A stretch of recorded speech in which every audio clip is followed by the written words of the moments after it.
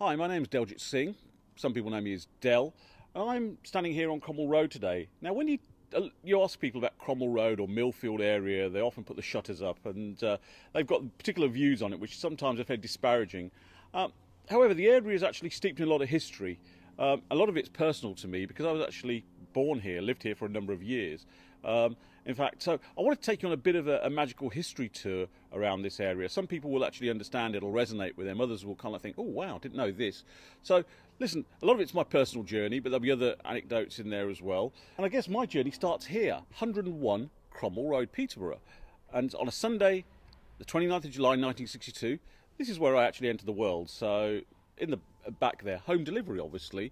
So being born here in Cromwell Road back in the 1960s, I've kind of got a good measure of what this place looked like back then, and then for the remaining sort of 32 years before I moved away from the area. So let me tell you a little bit about what Cromwell Road was like. Well, first things first, you certainly didn't have all of this double parking cars. In fact, back then, you were lucky if you had about 3 or 4 cars parked along the other side of the road. But now, as you can see, it's really busy. There's a lot of change here. In 1964, my parents actually bought this shop, which became Rathore Continental Store, or Mr. Singh's Sweet Shop, as a lot of people got to know it during the 1970s. It was pretty much the first ethnically owned shop in Peterborough. And we pretty much sold everything, really everything you can think of. In fact, we had sort of clothing in there, we had sort of food.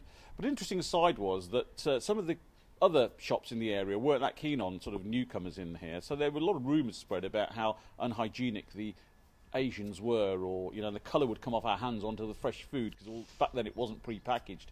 So my mum actually got an English lady to help her in the shop, just to get the locals to kind of realise that we weren't hostile and we weren't unhygienic, which really worked. And I remember as being a kid, because I was probably about sort of 3-4 years old when we moved here, rushing to open the shop door for customers, and they were like, oh, how polite your kids are, how lovely they are, and so on. So we kind of won over the locals with that, and the shop stayed open as a kind of grocery shop until the kind of late 80s, so probably about 24-25 years worth. One of the biggest differences between Cromwell Road and in fact Peterborough now and back in the 1960s is the view down here, because looking right down the end now, you can see sort of car park construction. That's pretty much Queensgate. Obviously that never existed back then. In fact, Bright Street that runs across there was only actually halfway through. It stopped because there were houses all the way along, but now it links all the way through to Borges Boulevard. Again, wasn't there at the time. What was there, however, interesting enough, right on the other end of there was a lovely old building occupied by a company called Pell & Parker, and they were actually into bicycles, so you could buy your bikes, your spares and everything there, and they were actually there for hundreds of years. Strangely enough, they're not there anymore and the lovely old building's gone, but Pell & Parker was still in Peterborough. They're actually out at Newborough way.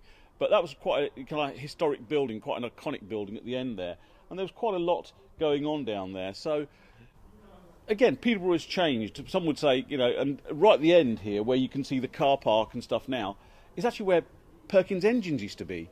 So would you believe it? Centre of town, we actually had a massive industrial kind of complex. This is where engines were being built. It's all changed in the late 70s when that was all demolished and Queensgate came to Peterborough. Living on Cromwell Road, just around the corner here, Beach Avenue, is the closest school. This was Springfield Infants back in the 60s when I actually attended here with my brothers. And in fact, you can see the original entrance there, the infants' entrance. Obviously, a lot's changed now. Strangely enough, though, I'd say we were the only non-white children in the school. So, and our names of Manjit, Sarjit and Deljit were going to be way too hard for the teachers and way too hard for the kids. So we were kind of christened, which sounds bizarre in this day and age, and called Peter, David and Paul. Now, yeah, it's true. My siblings actually held on to those names. They actually still refer them by Peter and David. I actually dropped the Paul. I guess I wasn't keen on the name. Sorry to all the Pauls out there watching this. Could have been worse. Could have been Ringo, I suppose. But look, I got back to Deljit when I moved schools, and that was it. But it was a different time, a different era. But this was a fabulous school. The staff were rather brilliant, I have to say, at Springfield Infants. Okay, so up from the beaches, we're here on Craig Street. And this has changed a lot. This is probably the main route through here over to Lincoln Road and then onto the town centre. Many of us would actually venture this way to go to the cinema, etc. And just over there, where the big medical centre is now, used to just be a public car park. And so many of us learned to drive there. I know I did. Sunday mornings, Dad would bring us there, and you know, there was no danger, because the car park was generally empty on a Sunday, of hitting anyone else. So actually that was the best place to learn to drive on a Sunday. And just behind me over this side, behind the hedge now, is actually what used to be a Pentecostal church here. So it was really busy on a Sunday with the Pentecostal church. So you get your driving lesson in early before the worshippers arrived, which is really fun. But the thing I love the most about Craig Street has got to be this thing over here. Okay, so this is still my favourite part of Craig Street. It's actually a cut through. We used to call it the passage back in the day. It takes you from Craig Street to Russell Street. It's a shortcut. It's probably strewn with a lot of litter and stuff now, but back in the day it was really, really clean and nice. And my favourite memory, although at the time it wasn't that favourite, was when my brothers and I would come from the cinema late at night, and this wasn't very well lit. They would generally get to just over there, and then they'd run through it, so leaving me right at the back. And in between the dog barking and them making ghostly woo noises, it used to scare the heck out of me as a kid running through that passage, whatever. In fact, it used to seem a lot longer. It's something like at The Shining, where it never used to end, even though it's quite short. But it's quite fun, but it's lovely to see that still there. Actually, I just wish it just wasn't strewn with litter and garbage and stuff. But we'll have a quick walk down there now. Okay, so this is the passage. I haven't been down here for years. So I see, unfortunately, it is now strewn with various detritus, usually alcohol related, but it is quite narrow. Look, you know, but as a kid, this seemed vast and long and kind of cavernous, but right now it's like really small, but it is fun, and just a short way up and you end up in Russell Street. A bit of an echo and stuff right now, as you can hear. That's why those ghostly noises sounded a lot worse than they would do in the daytime. And at night time with no lighting on here, this is an awful place to be trapped in. Okay, here we are at Cromwell Road and Russell Street. The building behind me over my shoulder is now El Hoot, it's a shisha bar, but back in the 1800s it was actually a pub, the Steam Engine Inn. And in fact, during the 60s, my late father and my uncles would come in there. During the 70s, developed a bit of an unsavoury reputation, which is why he stopped coming. And then in the 80s, it was taken over by an Indian family and renamed the Basant Public House. But then this whole area's changed. I mean, across the road is now was a mosque. In fact, that was established back in the 1970s. And if one goes further along there, there's a building. It's got Sahara outside it, but it's actually on the corner of Bright Street. It was then called Neighbourhood House, and it was probably the first community group and the first play area that was set aside for kids and community. It was a very distinct green building, lovely green building, some really helpful people there. But again, it was just a sign of the times. Everything has changed in this part of Cromwell Road. So this is Russell Street, Gladstone Street, and again, highly residential. A lot of interesting places around here, and certainly some iconic places from the sort of 60s and 70s. Behind me is now called New Ros, and it's a grocery store. Back then it used to be a laundrette originally, so before people had washing machines at home, they'd always bring their washing down here. And then in the 80s, it became Videomatic. It was actually the first video hire shop for the Asian community specifically.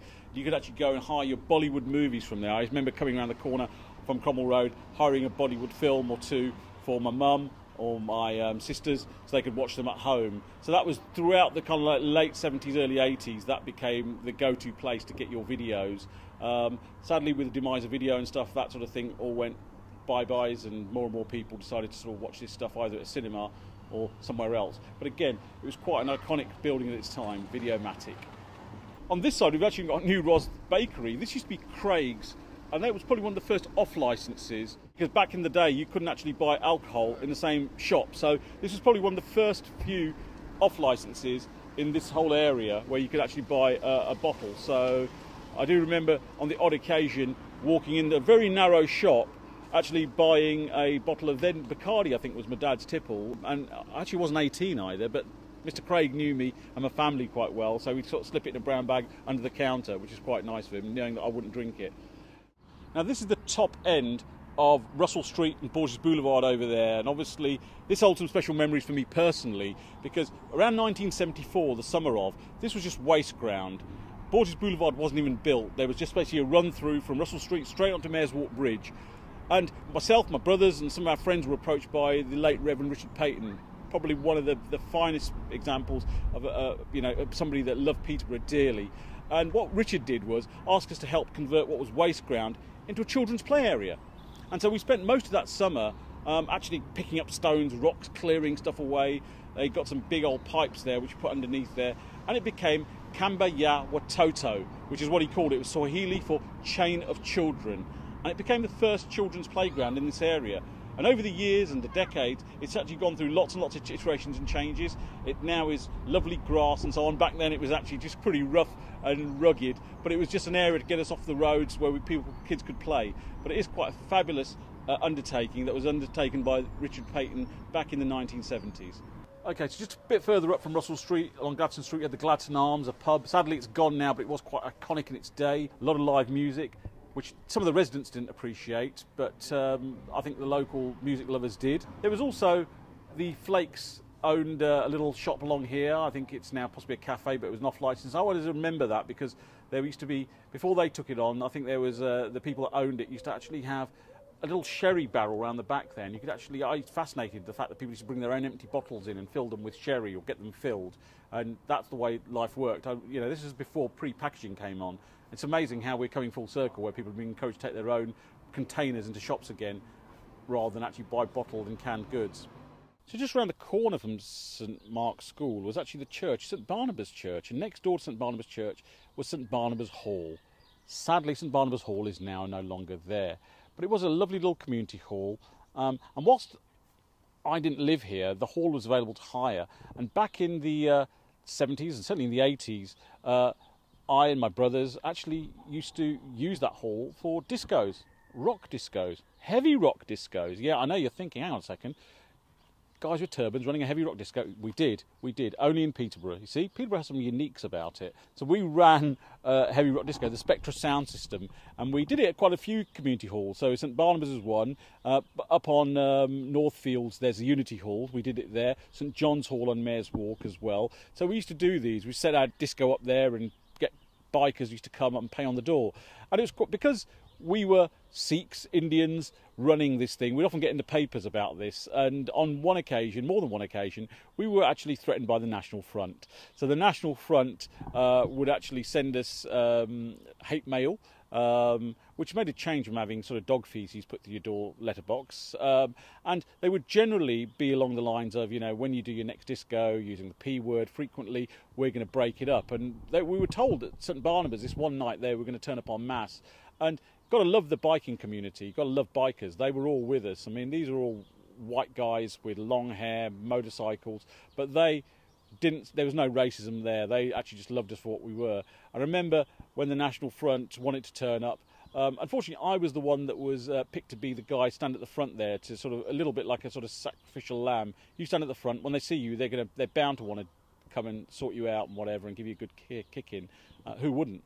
And so I remember standing out there kind of sheepishly waiting as these 2 or 3 cars drove by a couple of times full of skinheads, and then when they turned up, and a couple of them tried to get out of the car, a whole load of bikers emerged from the hall to take them on, and ran after their car, and ended up sort of they drove away at speed whilst these bikers attacked their car and stuff. I mean, it was scary for me, but it was quite gratifying that we had so much support and love against what were basically some really horrible people. It was quite something back in the 1960s to arrive in a community that was basically alien to one and just assimilating ourselves into it. And they made us so welcome. And again, it's been one of the strengths of Peterborough to become very diverse very quickly.